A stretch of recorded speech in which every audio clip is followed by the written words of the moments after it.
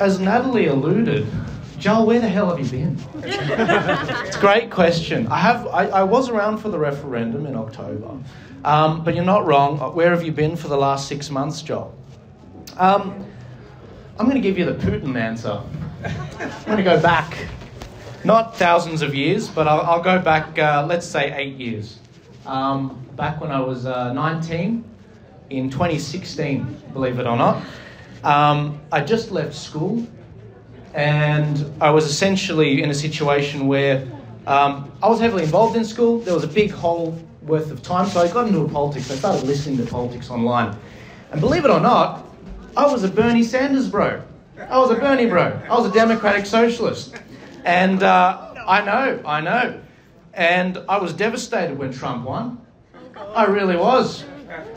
I haven't told people this stuff before, by the way. I was a subscribed member of the Young Turks, and if you know who they are and who Cenk Uygur is. Now, I was studying, I had a 3-year degree I was working on in 2016, 2017, 2018. I was studying property economics, just like my dad, property developer. I just wanted to get a white-collar job. While I was there, I was working with my hands, steel tying, labouring, bricklaying, a bit of everything on the site. And by the time I got to finishing my degree, I had my first brush with politics. By the time I got to 2018, I'd come around to the Jordan Petersons of the world, the more conservative ways of thinking, the Charlie Kirks from Turning Point USA. And I became more of a conservative sort of Christian with a libertarian streak. But at the end of 2018, I came across this fascinating thing with my university where they weren't letting me graduate. They said, if you want to complete your, if you want to get your results, if you want to get graduated, you have to complete the mandatory sexual consent training. Now, I was just like, is this to help, people that are recovering rapists or something? It's supposed to actually show you about consent in the bedroom. And I was informed, no, this is for all students. And I was like, what is this? I'm not doing that. And to my surprise, I was one of the only students that didn't do it. And I said, I'm not moving, you move. Now, this is the start of a theme, which I think you'll hear in the coming years. I said, no, you move. They moved. They said, all right, it's your last semester, you finished your degree, we'll give you your degree. And I said to them, what if it was my second last? And they said, well, you wouldn't be able to proceed to the next one, we wouldn't give you the credits. And I was like, well, I'll be back for my master's. Now, that was UTS, by the way. Property economics, at the end of my property tax exam, had nothing to do with it. So I'm like, okay, no worries. I'm out of the construction industry, working with my hands. I'm now in the property development industry, back at the bottom of the food chain. Assistant development manager, working for Eastern Pacific. 2019. I saw a few things going on. Jeff, you might remember the Christian Democrat Party and what was going there with the party agent, the party president, former MPs. Complete disaster. No one was pointing it out. I was 20 going on 21. I was like, is anyone going to point that out? There's 11 irregularities, illegal transfers, nepotism. I'm a young guy here. I'm used to just stepping back and referring to the chain of command. No one stepped up. And I was like, all right, I'm going to prepare it with a good friend of mine, Samra, Joshua Grual, good kid, younger than me, 19. And we saw a really good result from that. But it was at that moment I realised I personally don't want to be in a political party because they do become shackles. Other people should, but me personally, if I'm going to call this stuff out, I should remain outside of it. So I'm bubbling along, 2019 going into 2020. I've completed my 1-year probation with this property company. I promise you, there's a reason for I'm going through all this.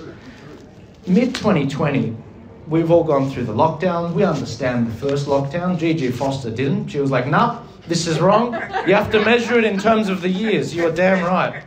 I went along with it. I was like, okay, makes sense. This is pretty bad. See what's going on in China, Italy. First lockdown. Then we slowly realised, oh, hang on a sec, it's a disaster. And I saw people like Gigi Foster talking about it, Measured Nawaz, saying 60 to 65,000 people will die in the UK due to the first lockdowns in mid-2020 because not getting cancer screenings. I start dabbling in making some videos, talking about politics, putting it on my private Facebook page. And just a few views. By the time I get from mid-2020, this time 4 or 5 years ago, to mid-2021, I'd lost my job. I'd lost my father, unfortunately. I'd lost half of my siblings and their partners lost 8 jobs between them or something. We'd seen a decimation of the economy, the complete trampling of free speech, particularly along the East Coast and obviously in Perth with the state lockdown. And we saw a situation where I was like, okay, well, that's it. You guys have really done it now. I started a show called the Ark, ARC, because I didn't have the brand turning point yet. But I wanted something that was that I could actually pour my time into. So I started doing that, got a few, it actually did quite well to my surprise. It actually got 20 to 30 million views over a 6 to 12 month period, just with iPhones, just like with what you see tonight. And mid-21 to 2022, I started to dabble a bit more working with Craig Kelly when he was an independent member of Parliament. He was speaking up. I was like, that's the guy, that's the one I want to help with.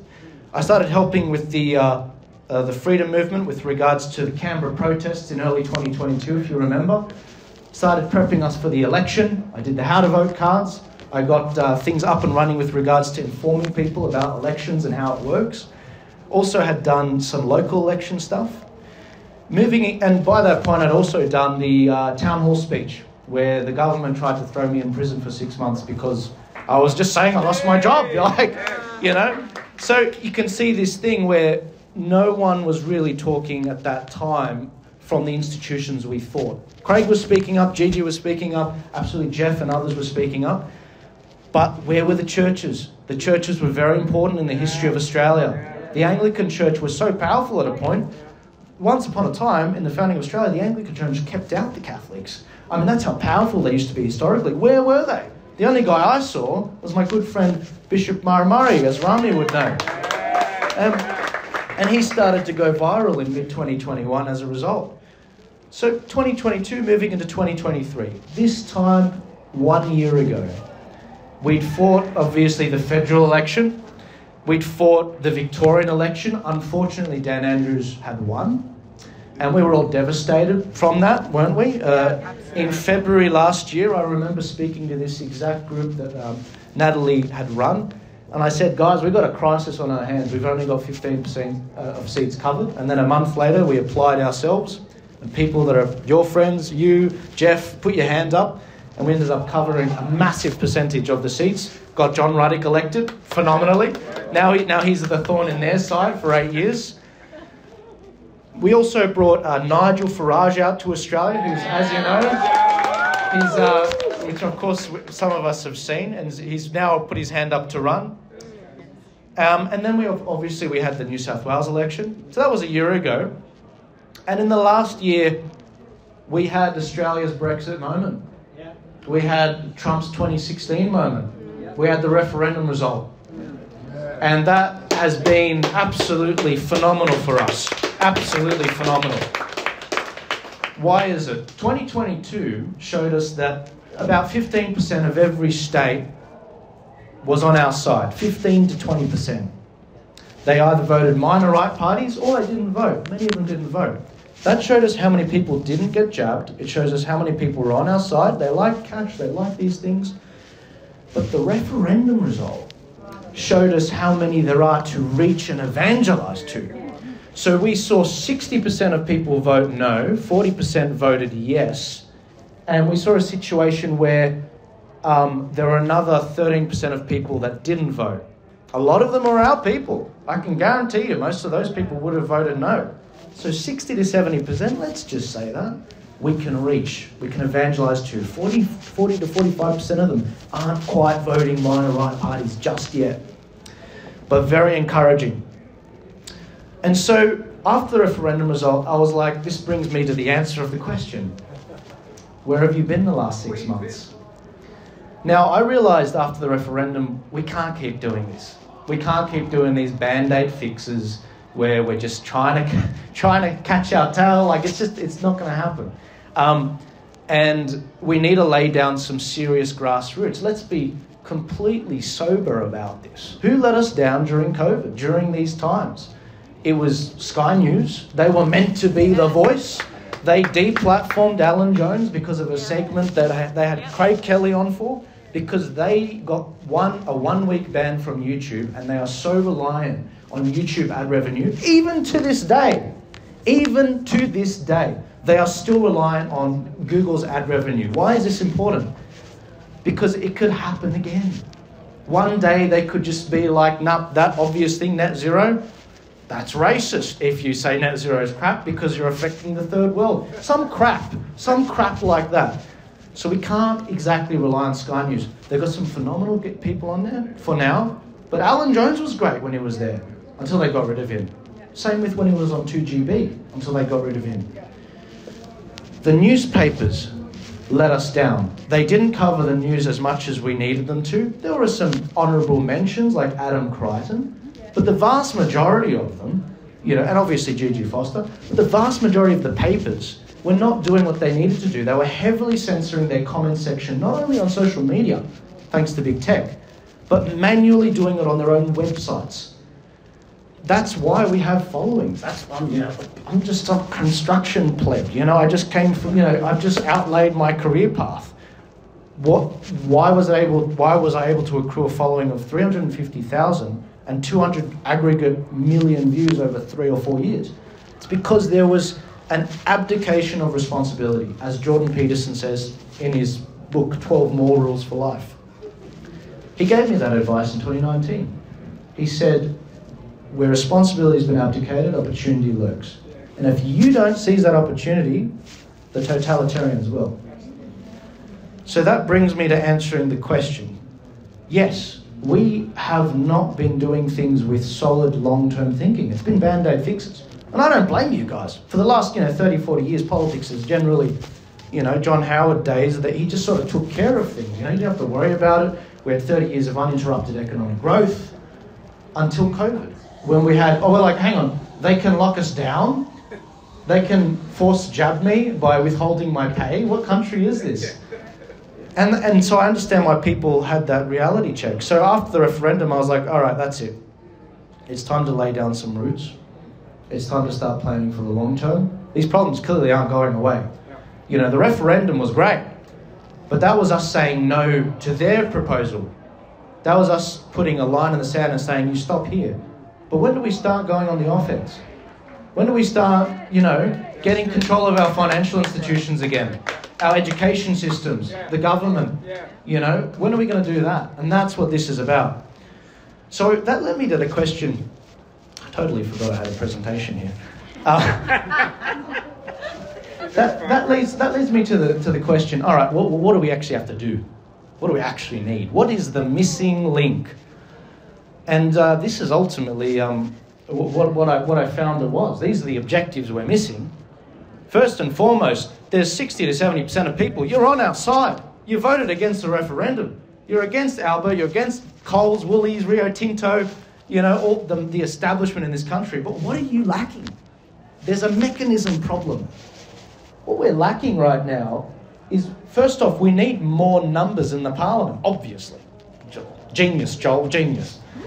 We need more conservatives, we need more Christians, more libertarians of conviction, that when they get elected, they don't stop picking up your phone calls once they get elected. John Ruddick's a phenomenal guy, exactly what we've sort of gotten elected. People like Gerard Rennick, Senator Antic, Senator Roberts. We also need to better inform voters of what parties actually stand for and politicians stand for, bringing transparency to the political process. And the third part is most important. How do we convert your values into results? What are the free tools that we can provide you guys and people like you across the country so that we can actually get results? That's what I've been trying to answer the last 6 months, and I've been making inroads into. You can see the timeline of elections as they're coming up. By the way, this is all being recorded, by the way, so tens of thousands, possibly hundreds of thousands are going to listen to this. But every project that I've come up with, there's 24 projects, which I'll be rolling out over the next 12 to 24 months, is specific, it's measurable, achievable, realistic, and timely. I'm not here to waste your time. It's hard enough trying to keep your head above the parapet, trying to keep your head above water, rather. people are struggling. Mother and father are trying to work just to keep food on the table. I'm respecting your time with these. And so I thought, what do we need? What do we actually need? Wouldn't it be nice if we had an alternative Sky News? It couldn't be deplatformed. We could always put it up. Wouldn't it be great if we had our own newspaper that could actually do what needed to be done during the pandemic reliably? Wouldn't it be nice if we actually knew exactly what seats to go after? Not only have I got answers to all those things, I've actually already done those things and we're about to launch them. And that's what this is about. These 24 projects, and this is just some of them I've had to hide. Maybe I'll show them the next time I give a public talk. But today I'm going to talk to you about just 3 particular projects that have actually been built and they're good to go. Again, this is being recorded, just so you know. The first one is the video podcast, The Ark. New show I'm doing once every 2 weeks, 35 clips out of it, and reliable interviews that we can actually have conviction people come on and talk about things. The second one is the launch/purchase of the Light newspaper. Has any of you guys seen this before? Very good. Well, I've got some good news for you guys. The lovely David and Lisa, who are the retirees that ran it in WA, they've said, Joel, we can't keep doing this. Do you want to take it over? And so they asked me in December, and I accepted. I said, look, I've got, if I can get the personnel, if I can get the backing, I'll absolutely do it. So I'm the new owner of the Light newspaper. If we could just go to the next one, please. So we've got the next one. So we've got the studio space. Okay. So that's been built in Sydney. That is something that's going to allow us to actually get conversations out there. This is totally brand new. That's exactly what it looks like right now. Didn't come cheap. Did not come cheap. Oh, that's a great question. To be honest, there's been a lot of loans from phenomenal people who I won't say their names for their privacy, but the funding for it has. Did you say Clive? Absolutely not. I've never received $1 from Clive. No, this has come from the punters. This has come from people that have helped me over the years. This has come from ad revenue from my own work. This has not come... I've never accepted $1 for compromising my values. I mean, I'm a young guy. I'm a young guy. I'm 27. There's a lot of things I could be doing right now, but I'm here because I recognise there is no retreat. America is not a retreat. I mean, that is a different story. I'm Middle Eastern. I've come from the Middle East. The original countries we've all come from, whether it's Eastern Europe, South Africa, Zimbabwe, Italians, Greeks, Middle Easterners, there's nowhere to go. This is the final stand. And that's what I'm saying. That's what this is all about. I'm 27 and this is it. This is it. There's a lot of people say, Joel, you're crazy. You should go work in the corporate sector. You should go try and get into property development again. It's a great point, but the way I see it, HR would eat me for lunch. I've said enough things by this point, I'd be cancelled. So that's what this is about. I'm the full owner of this. There's no one that's compromising this particular entity.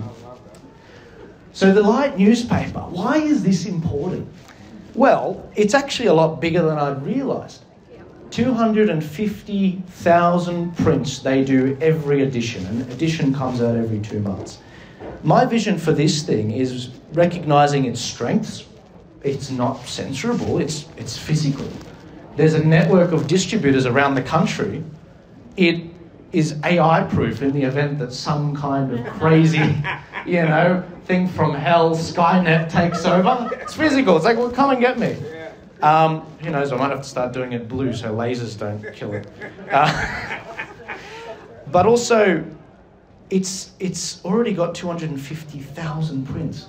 My vision for it going forward is I want it to get to be 1 million prints a month in the next 2 years, and eventually in the next 2 years, 1 million prints a week.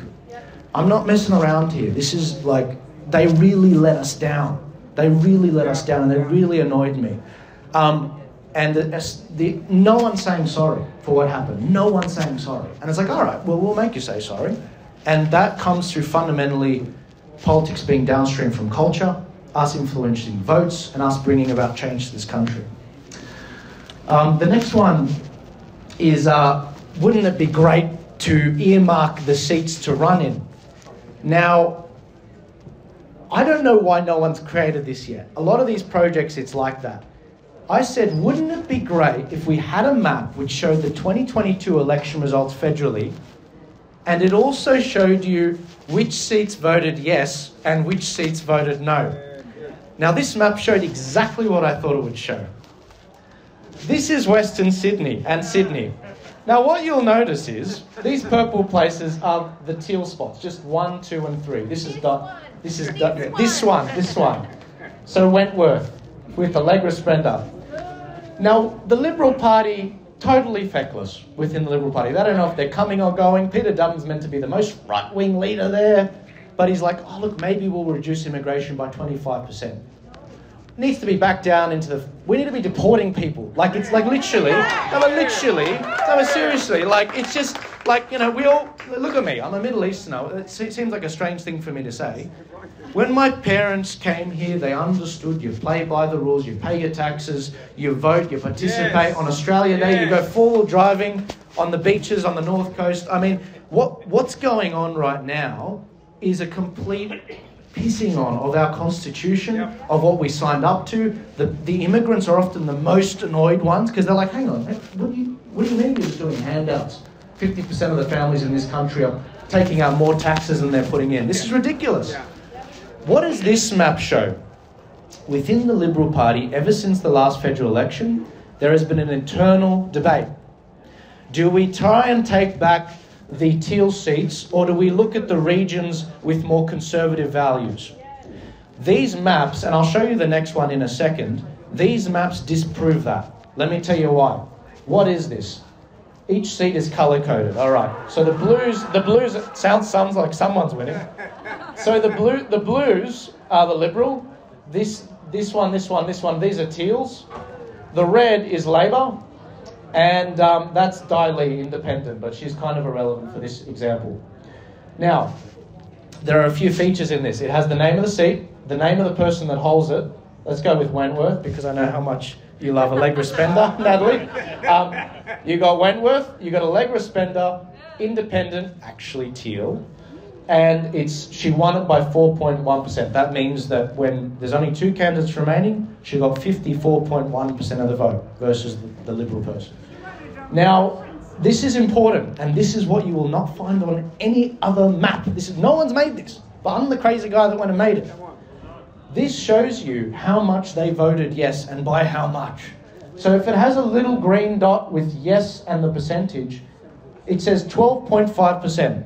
That means 62.5% voted yes versus those that didn't, they voted no. Now you will notice that the teals all come up as yes, yes, yes, yes. Isn't that shocking? Not at all. Not at all. We know those areas are left. But the Liberal Party insist on adopting policies to win those seats back, like net zero, like all this crap they're talking about. But this clearly proves you shouldn't. Where should you be running? Everywhere it's red or independent and it says no, that's a seat we need to get, because it's Labor, but the majority of people voted no. So you've got, look, all the way from Barton to Reed to Watson, Parramatta, Bennelong, look at Blaxland. It's 14.9% Labor, but they had 61% of them vote no. This is where the Liberal Party should be going. There are so many cultures out there, like the Indians. They're conservative. They're culturally conservative, but you're not pitching your platform to these people. And that goes all the way along here. These are all no. Isn't that shocking? Next one, please. This is Melbourne. This week, I don't know why. This week, I do not know why. But Josh Frydenberg, the guy that was meant to be the Liberal Party leader, it was a big tragedy, supposedly, when he lost his seat. He was the treasurer that was under Scott Morrison, essentially. He lost his seat to a teal, Monique Ryan. This is another teal seat. He was considering this week, do I run again? Should I run again and try and win this back? Now look, remember what I told you? Yes, 10%. So 60% of them voted yes. That's not a winnable seat, son. That's a really bad idea. Look, this is Melbourne. This is a terrible idea. These guys were lucky to keep their seats. And so if you go out further to the next one, you'll notice that this is Labor, Labor, Labor, Labor, but they all voted no. That's where they should be targeting, but they're not.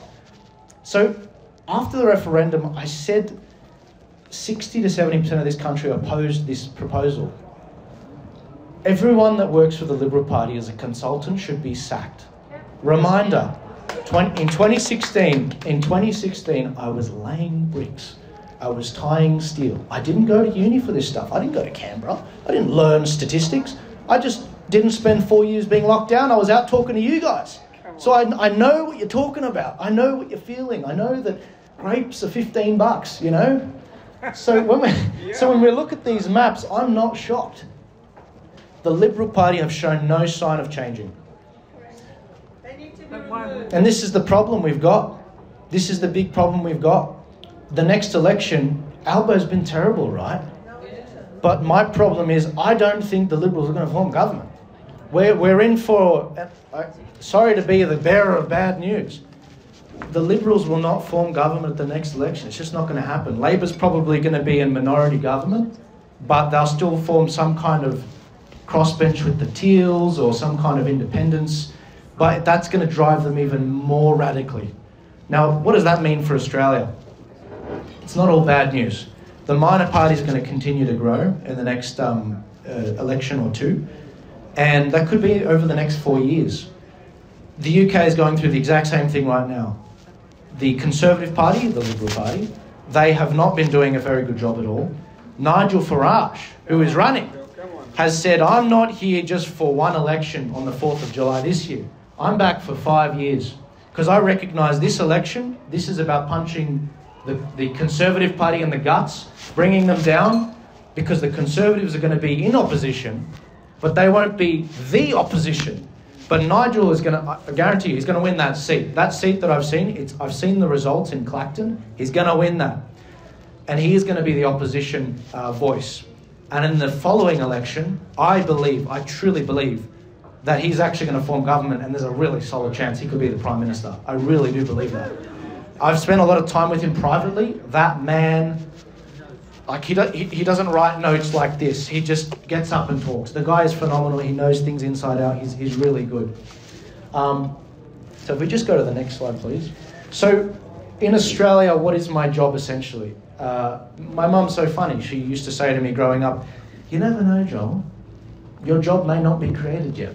It might be something that's not even a thing. And that's pretty much what's happened. My job essentially, in layman's terms, is, I'm showing you guys who's punching you, why are they punching you, and most importantly, how can you punch back politically? Settle down. But when it comes to these projects, these are the first three I'm announcing. They're built, they're costed, they're running. The ones that haven't been circled in the red box, they are getting going. This doesn't come cheap. This does not come cheap, guys. I, again, lost my job. I'm at a point now where I'm like, okay, I will provide the free tools, but I need some help. So if there's anyone that is eager to get a hold of me, please send me an email, or please reach out to Natalie. I'd love to get in contact with you and perhaps go into more detail about some of these projects. It's my hope that the next time I come here, I don't know when, I can come back and be like, all right, we got 6 of these projects up, 6 more. And people are able to access these things. We're kicking ass. We're taking names. We're ready for the federal election, the state election, the local elections in September and October. Because at this stage, no one is doing this stuff. I don't have aspirations to run. In my view, that's not where the real change happens. It actually happens at the grassroots level, and it actually mobilising these politicians. They really are feckless. Politicians are like gloves. They will be filled by something. If not by their own values, it'll be by special interests. It'll be by their constituents. It'll be by whatever. My goal is to make you guys scare the crap out of your politicians politically, so that you can see exactly how to lobby them in a way that preaches to your values, so that it gets there. If we can get that, then that's great. I can enjoy, some many years of my life. I'm 27. I've enjoyed many years of my life in a lovely country. That's my goal. I don't want to be elected. It's frankly stressful watching what people like Craig and the other senators have to put up with. I'd rather work in the rear guard, providing support here and there. Also, with the Light newspaper, if you guys are able to reach out to Paul and Stephanie, who are actually here, could you please put your hands up? There's Paul and there's Stephanie. We're looking for distributors for the Light Australia. It's not a particularly heavy job. This is as simple as, your local cafe, your local pub, RSL. Maybe you want to purchase, and they're very cheap, by the way, 100 copies or so, and be like, yep, we're going to leave it there as an evangelism tool. A lot of people criticize these kinds of meetings, I think wrongly. They say, Joel, you're preaching to the converted. Well, this is what Nigel Farage said recently when someone said that to him. Last night, actually. He said, you are not the converted. You are fishers of men, my friend. Go and spread the word. And that's what I say to you guys. There is a lot of people like you. There's a lot of people of the same values, 60 to 70% actually. And Australia is the lucky country in the sense that we're seeing what's going on around the world, and we can stop these things before it happens. You've got a lot of friends, you've got a lot of love, and as long as we've got phenomenal speakers like this up here to help guide us and to be courageous, I have no doubt we're going to push back this establishment. God bless you guys. Thank you.